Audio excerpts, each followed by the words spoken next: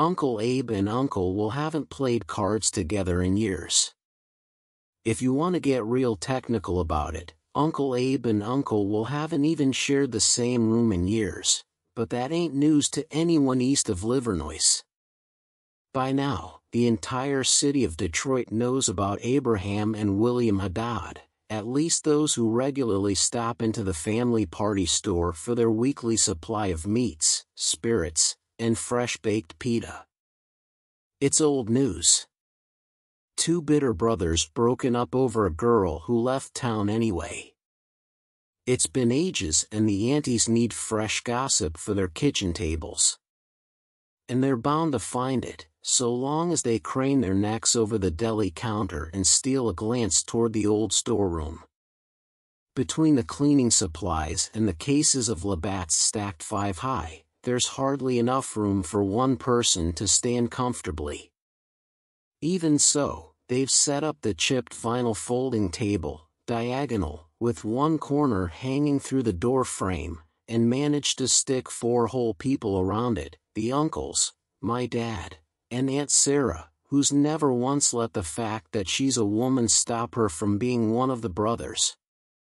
Grandpa used to joke that he stopped at 4 kids because they made up the perfect euchre game.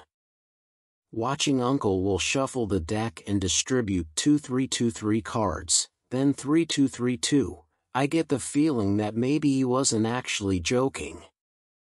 The rules to euchre are simple, just as long as they were explained to you at age 4, and you've grown up watching your family patriarch play every Friday night since. Otherwise, they take about 20 minutes to explain and usually still result in some sucker mucking up their first hand. Between tracking trump, finding the bowers, and leading high offsuit, there are a lot of moving pieces, but the people at this table are pros mop in hand. I throw my headphones over my ears and make myself look busy, but I don't press play on my Walkman. No chance in hell I'm missing this game. The siblings scoop up their cards, each holding their hand close to their chest like Grandpa taught them. With Uncle Will's deal, it's Aunt Sarah's call. Pass. Uncle Abe. Pass. Dad. Pick it up. Diamonds are trump, Uncle Will announces, sticking the deck's top card into his own hand. They zip easily through the round, like they already know exactly which cards will be played when.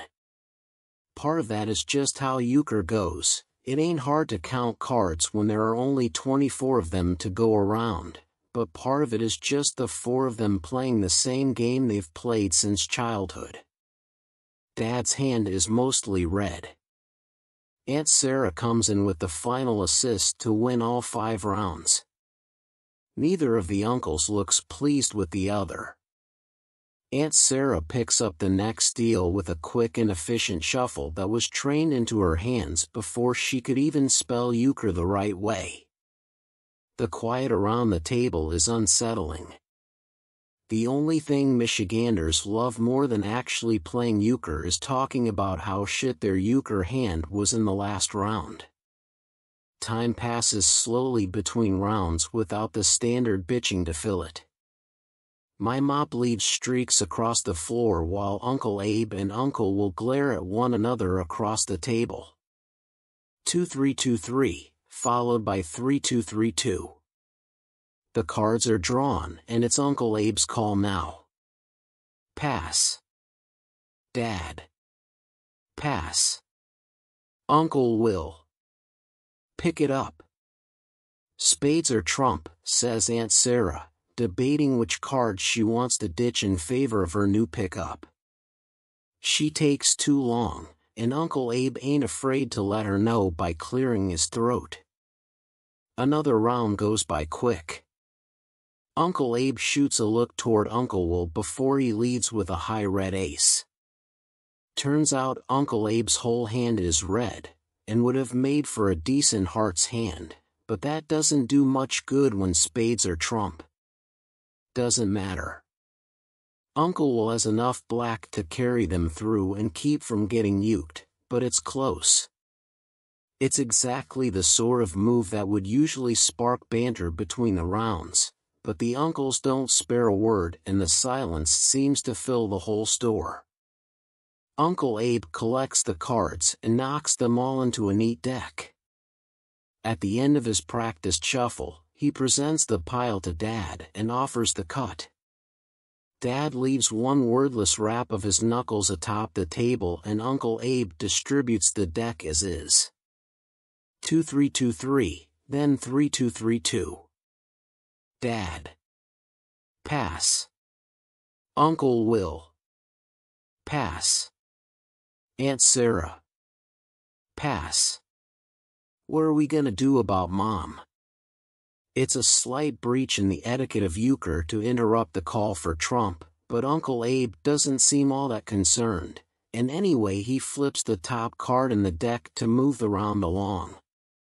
His question goes unanswered as the siblings continue to search for a starting point. Dad. Pass. Uncle Will. Pass. Aunt Sarah. Pass. Yeah. That's what I thought. No one here is playing poker, but they've sure got the faces for it. Their eyes stay glued to their cards, fingers fiddling with the placement just to keep busy. Uncle Will is the only one with enough guts to speak up. Call trump, Abraham. Uncle Abe's answering laugh is low and humorless. You want me to call trump? He says. How about you call your mother once in a while, then I'll call trump. Aunt Sarah cuts in with a soft warning. Abe. But it's too late. Uncle Will is already throwing his cards across the table. I didn't come here to listen to a lecture. And Uncle Abe is already standing. You weren't going to come at all, he hollers, a calloused finger pointed at his brother. Because she's already dead to you, ain't she? Get your finger out of my... Ain't she? Uncle Will doesn't rise to meet his brother.